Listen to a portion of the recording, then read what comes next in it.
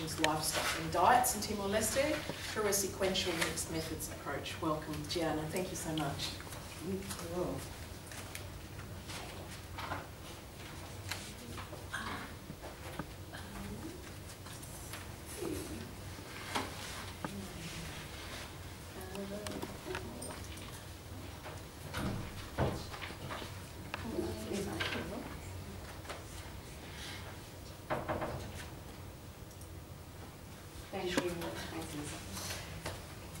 So thank you, and before I get started, I'd just like to share that today is a special day for me. It's 11th of September, and this commemorates the many struggles for democracy. This is the day that in 1714 we lost our succession war in Catalonia and in Spain, and it's also the day that Chile lost its democracy to dictatorial Pinochet in 1973. So I'd just like to share that today, because I'm a proud Catalan, so I need to share that. Okay. So thanks for the opportunity to present this interdisciplinary work, which will be one chapter of my thesis.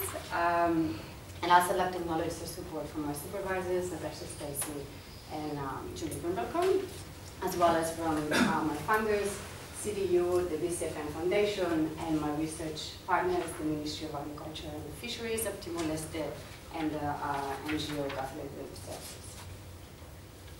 So, the key issue, in rural Timor-Leste, the majority of the population are smallholder farmers who raise livestock as a livelihood strategy.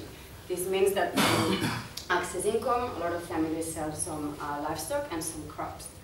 However, diets consistently lack protein, which is a bit of a paradox because there's lots of animals around. And child malnutrition is extremely high, with 1 in 2 children standard. And so one of the reasons for child malnutrition is due to poor dietary intake, so what people eat. So since in low and middle income countries, women are key mediators in the pathways between agricultural inputs, intra-household resource allocation, and child nutrition, I set to investigate this issue, so children's poor dietary quality, to understand if women's agency is a mediating factor between livestock production, uses of income, and dietary outcomes. So this is the main framework that I'm using, which conceptualizes the pathways between agricultural livelihoods and programs for nutrition and health. And so agricultural livelihoods can increase the amount of food produced, the amount of income access for families, and that can result in the diets. But what about women's empowerment? What women have to do with this process? So first, there's extensive evidence that women's empowerment and child nutrition are strongly associated. So women with higher levels of education and income, as well as autonomy levels, tend to have children that are better nourished. Also, the literature shows that resources are not necessarily pooled together between men and women in the same household. And so there, in many contexts, there's different distribution patterns depending on bargaining power. So often we find that in some contexts, women tend to dedicate the income that they control for education and health, whereas men tend to put more into, spending more into personal needs. And so agency, it's a key component of women's empowerment, and it's understood as the capability to influence or make decisions, to voice viewpoints, and to behave autonomously. Agency mediates the relationship between access to resources, like livestock and income, and the desired achievements, like nutrition and dietary outcomes. So this study aims to examine gender relations in agriculture, particularly women's agency, related to livestock, has been green sale, as well as onto animal source foods access and consumption among farmers in Timor-Leste. And why focusing on animal source foods, like meat, eggs, or fish? Well, they are highly nutrient foods that, particularly for children that consume cereal or tuber-based diets, have a huge potential to increase and improve their nutritional status. So the setting of these studies in 4 rural villages in the east of this post-conflict nation, and the research engaged CDNEP participants, which was a program focused on nutrition education and agriculture diversification, which also included a chicken vaccination campaign, and it was targeting mothers with young children. But I'd like to clarify that I wasn't doing an impact evaluation of this program. It was just an engagement platform in order to be able to engage with participants in communities and investigate further these issues. As the program was much, much larger, it was working in 49 villages. So, my methods and engagement strategies. So we used a mixed methods approach, and so the quantitative component, we used a cross-sectional survey, which was administered to both mothers and male adults living in the same household, through this tool called the Abbreviated Women's Empowerment in Agriculture Index, to which I'll refer as the AWI. We also expanded it with further questions. And so this is an international validated tool that measures the empowerment, agency and inclusion of women in the agriculture sector, which is very relevant in many developing nations. And it was created in 2002 by the Oxford Poverty and Human Development Initiative in collaboration with the International Food Policy Research Institute. And there's been a lot of literature coming out from this, but it's never been used in Timor-Leste before. We also assessed longitudinal livestock production and dietary intakes of mothers and children throughout the seasons. And so we did 4 data points in 1 year to assess how seasonality was affecting consumption. The qualitative components is the semi-structured interviews with mothers, husbands, and families, as well as key informants, to explore social norms on decision making, as well on how animal source foods are distributed within households. So this is a sequential design which enabled the interpretation of the quantitative findings through qualitative analysis.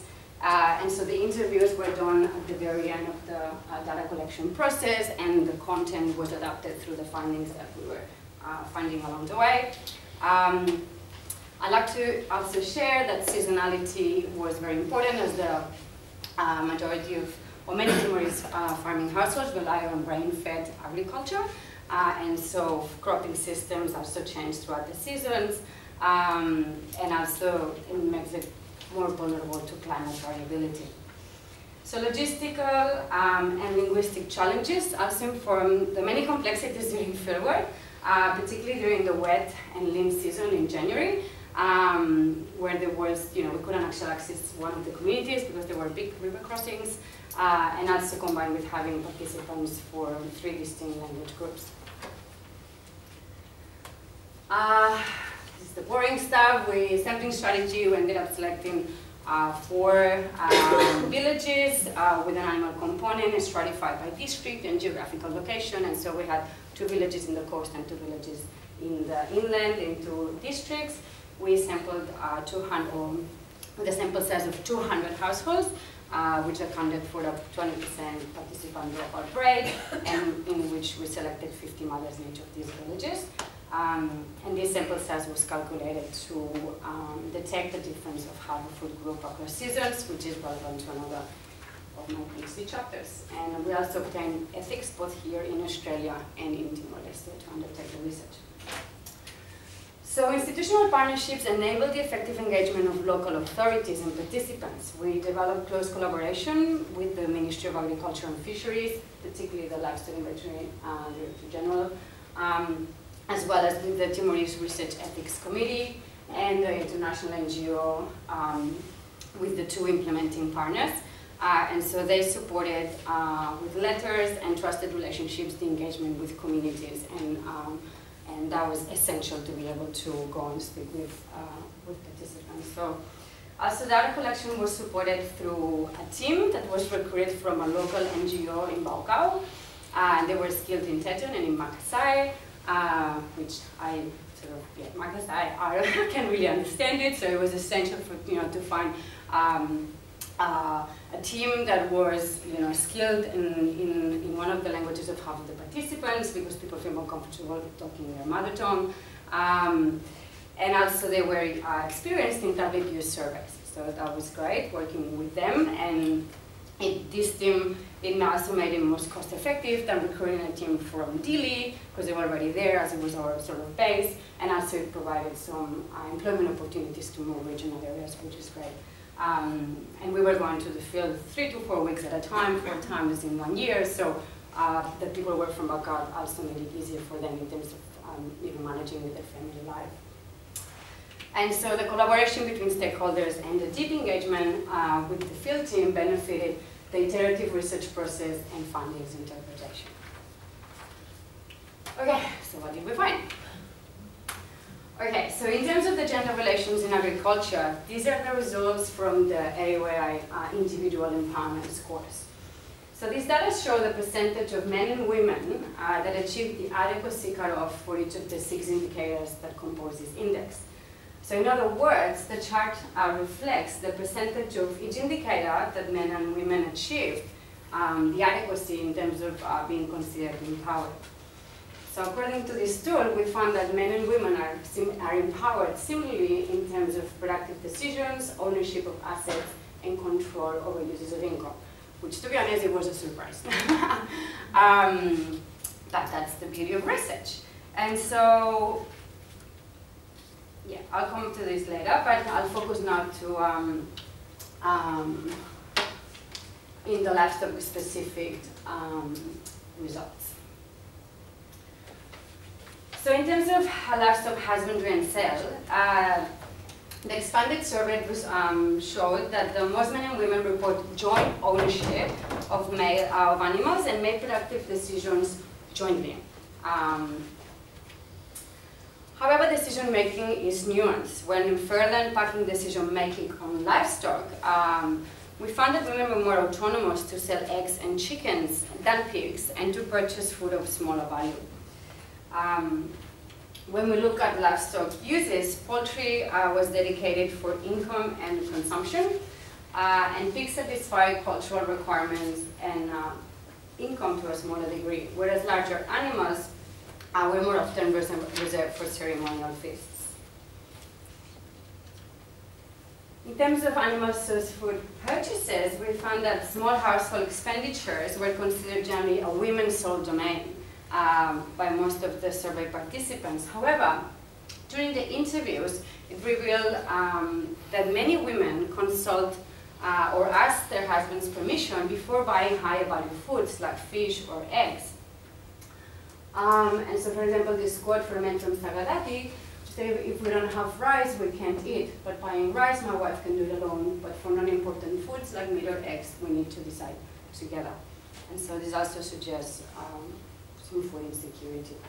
So all interviewees described men as responsible for income generation and the need for prioritizing funds for purchasing rice. Also, some made reference to gender-based violence resulting from these processes of negotiation. As this woman from Samadari voiced. So in terms of consumption and diets, gender differences in the allocation of animal source foods within households were not reported nor observed. And this is contrary to some of the literature that I believe, yeah, that they just made it up. Or it's not representative of the whole practices of the country. We also found that around half interviewees described eating meat during ceremonies, when hunting, or when animals died, and they never purchased it. While mothers reported prioritizing eggs to children, which also was corroborated by the data. So we found in the blue, the children as the average kinds of animal source foods eaten across the 4 seasons between mothers and children, and we found that children ate more eggs and dairy compared to their mothers. And across the seasons, we also found that children consumed slightly more animal source foods than their mothers, mostly due to eggs and dairy differentials. And so also we can see the seasonality of the intake of food, and in the dry season, September is in these areas where many ceremonies occur. So finally, also 15% of mothers and 24% of young children achieved their respective minimum diet to diversity threshold, and showing that both children but also mothers consume very poor diets. Okay. So what we conclude, that men and women have similar levels of empowerment in agriculture, in the production, assets, and income domains, and that's measured through this specific tool. And this, also we found that ownership and decision-making among rural smallholders in Timor is shared, And this points towards the household as the farming unit. We also found that women display stronger agency in small livestock management despite unequal bargaining power. The decision-making on income use for animal source food is nuanced, and it's informed by traditional gender norms that frame the men as the income generators and place lower agency among women. We also found that animal source food intake and biodiversity is low and seasonal, and ultimately that resources poverty is a structural barrier to people to access quality diets. In terms of relevance, so we found that this AOAI is a valuable tool, yet it's limited in a sense the decision-making power differentials between men and women, particularly in collectivist cultures like in Timor, where the needs of the group may be opposed to the individual. And so when this tool was complemented with further inquiry and qualitative methods, nuanced processes of negotiation emerged that the survey alone wasn't able to capture. So this indicates that mixed method studies provide more accurate portraits of the pathway, gender pathway from agriculture to nutrition outcomes. From an engagement perspective, investigations in cross-cultural settings can substantially benefit from collaborative approaches, particularly when examining issues across disciplines. And on policy and programmatic, findings suggest that programs that focus on poultry and pigs for food but also for income embed large potential to support women's empowerment, poverty alleviation, and dietary quality outcomes.